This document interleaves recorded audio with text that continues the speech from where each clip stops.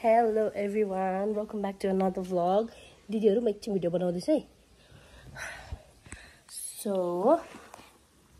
update time. मैले हिजोको vlogमा भनेको थिए कि I was scammed online page बाट, baby online page बाट. अनि थाहा पाउँदाखेरि अरु ममहरु पनि स्क्याम हुनु भएको रहेछ भनेर अनि to take action हाम्रो साइडबाट के कति सकिन्छ म चाहिँ पुलिस स्टेसन गएको थिए बौद्धको. So hot, sweating like a pig.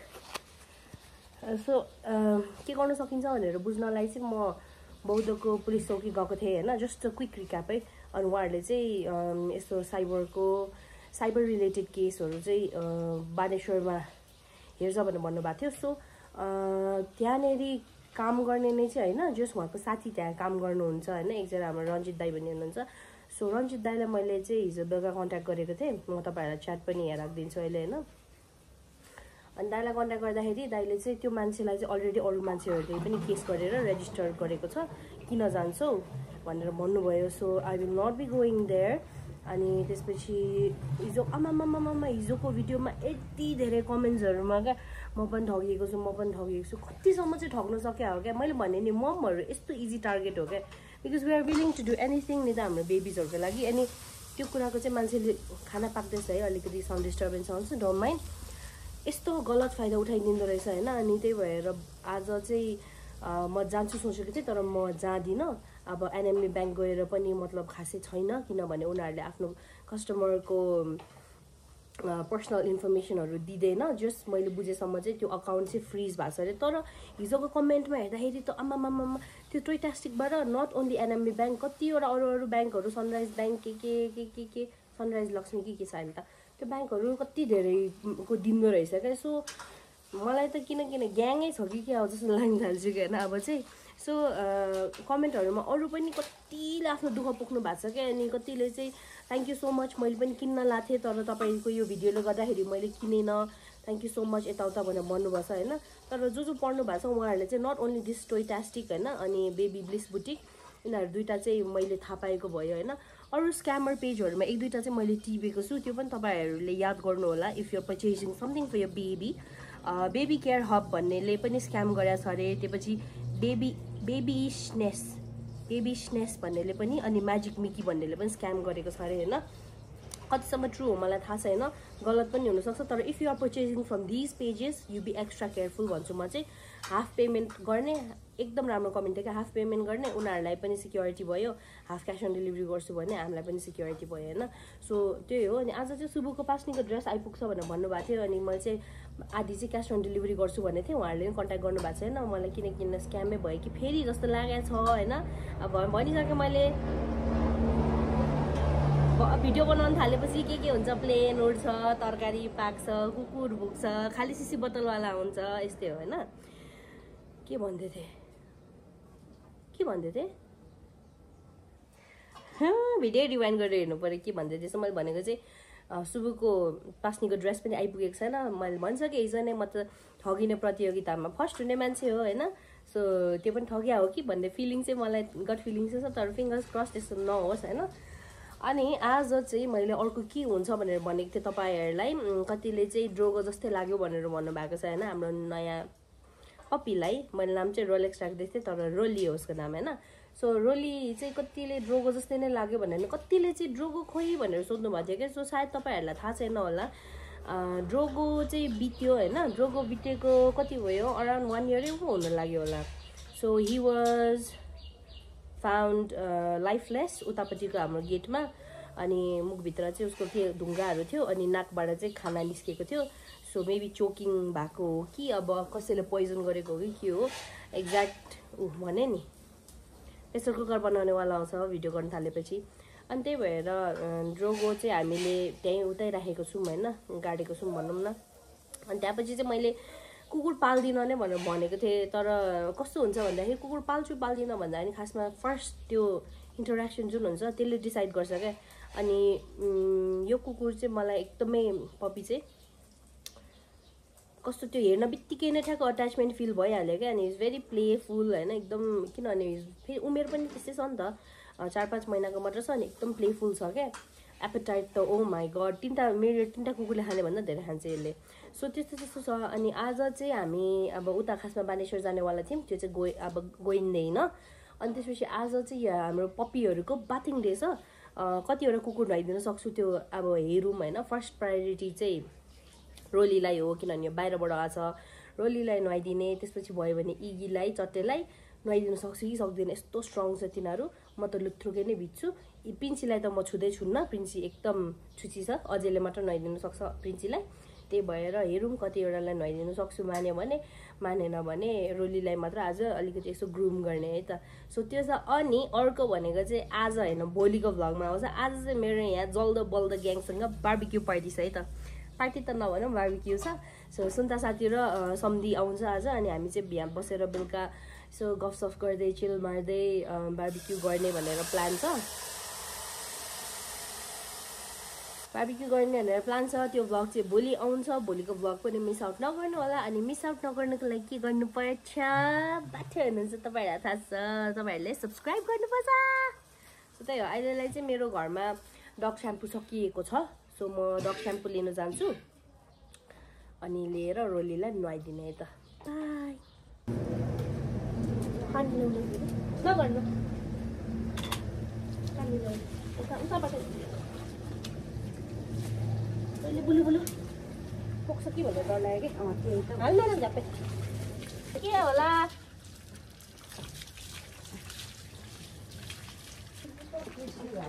पछि गरेर एउटा कपाल बान्ने पर्दैन तर कपाल पर्दैन केही भएको छैन। रोली केही भएको छैन। तपाईँ सकेपछि म माम दिन्छु नि, ट्रिट दिन्छु। हस् ट्रिट दिन्छु म, हुन्छ।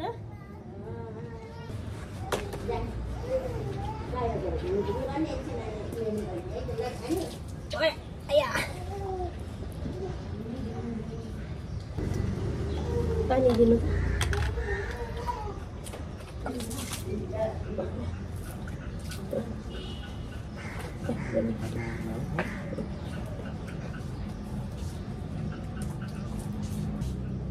छक्को अब ल, छक्को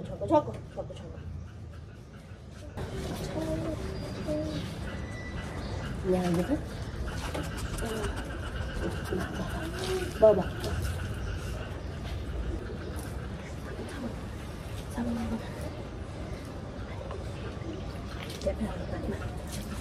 बाबा रोली भयो कुरो गर्नु गइस।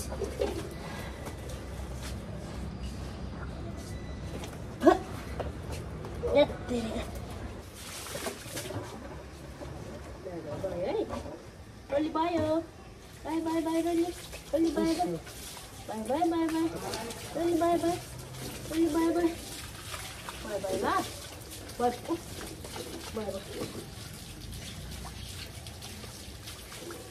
बाई सक्को बाबा सक्को है।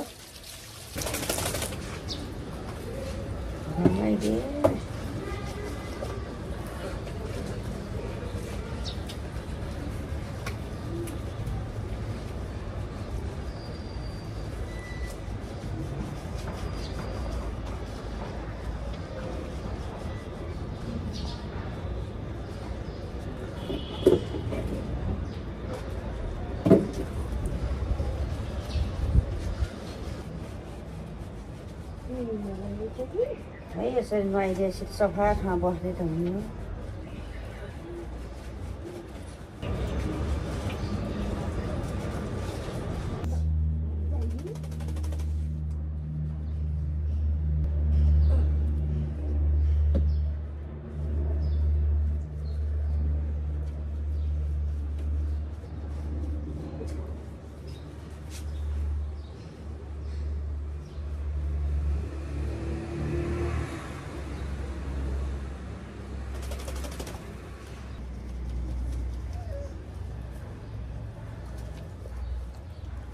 हुन्छ झट्टै टुई टुई सबै हुन्छ। कसलाई फोनमा कुद भनेको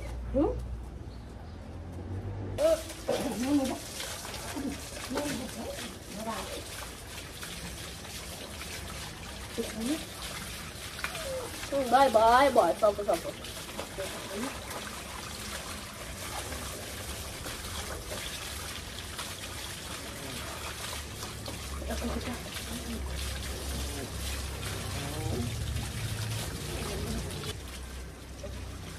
bye bye. Really bye. Bye bye. Này con phần nữa nè. Alo.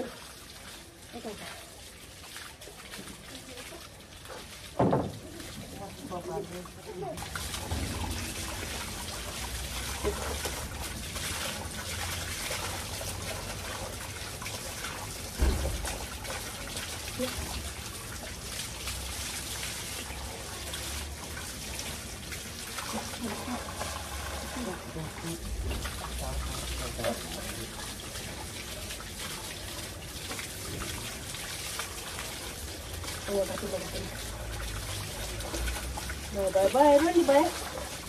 Rồi đi bye.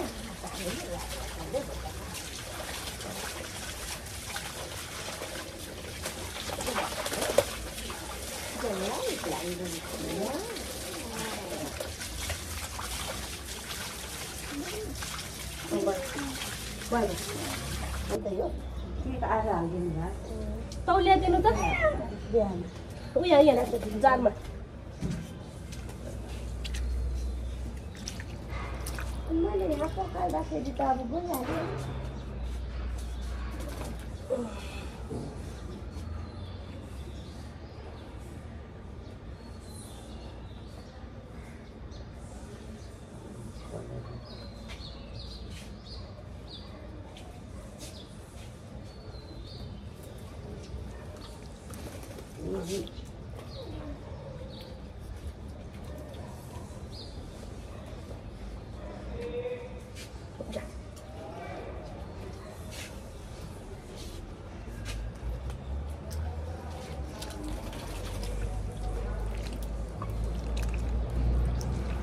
Look, no, baisa ko. Ahí कपाल कोरी कोरी गर्ने नि त रली बच्ची बच्ची बच्ची बच्ची कुरो घारीमा गइस फेरि नआएपछि पनि हेर न कुरो घारीमा गइस है कुरो घारीमा गइस किन गइस रली यहाँ बाबा सबै निकाल्नु पर्छ नि त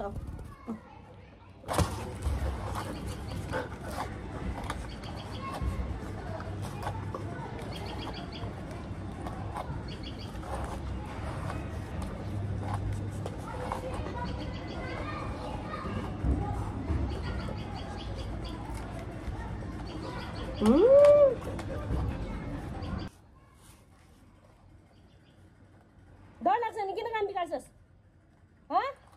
कसले जा भन् तल कुरो घारीमा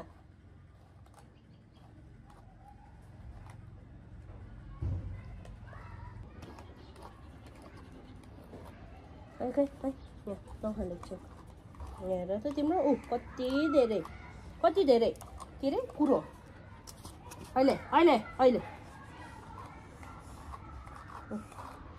सबै निकाल्नुपर्छ नि त रोली बाबा यहाँ कति धेरै निक्लो कुरो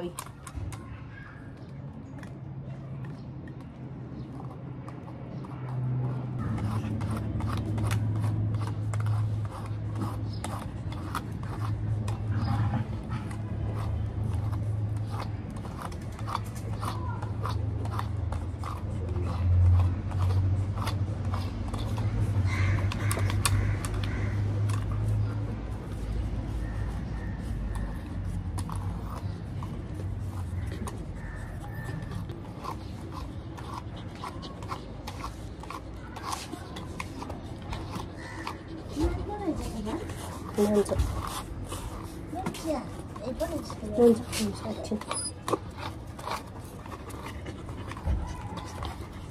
बानी भइसकेको छ नि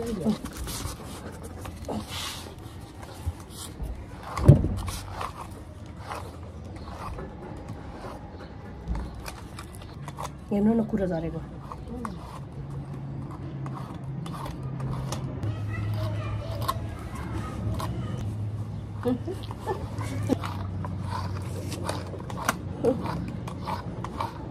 आउने भनेर नआउनु सजिलो रहेछ इकी पनि मान्छ ओ यो चटेर चट्टीकी आमा हुन्छ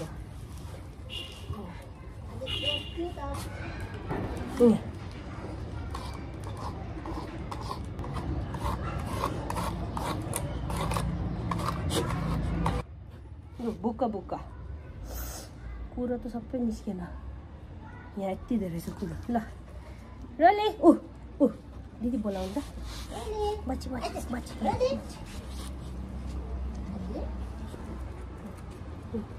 पुरै कुरो सबै कुरो गाडीमा गएर रले रले अब चाहिँ जेलस एक नम्बरको तेरो नि कुरै कुरो छ त सबै खै रले इगी रले हाय रली इगो उसलाई माया गरेन भने उसलाई कम्ती चिन्ता छ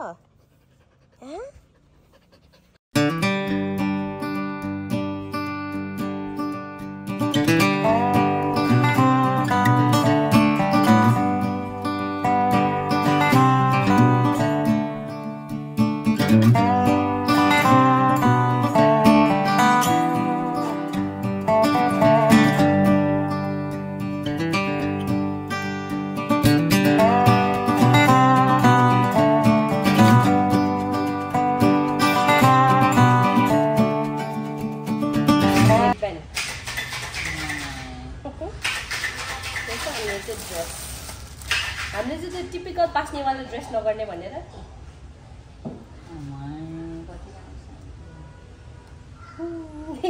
सुको पास्नेको ड्रेस ठिक छ आमा ठिक छ नि वर्ड छैन ठिक छ गर्ने चाहिँ हुन्छ कि है गर्नु चाहिँ मैले त झन्डै स्क्याम भयो भनेर सोचेको यहाँ पनि नराम्रो मान्छे छैन तर यो टिचरहरूले पास्नेको ड्रेस यस्तो छ है ल त्यही हो यही देखाउनु आएको यहाँ चाहिँ चट्ट लाएर बार्बिक्यूको तयारी हुँदैछ आगो बालेको चाहिँ हाम्रो प्यारिस साथीले है हामी चाहिँ आगो बाल्नुमा आलु भएर हो सो यो भ्लग चाहिँ भोलि आउँछ स्टे ट्युन अनि आजको लागि चाहिँ यति नै थियो बाई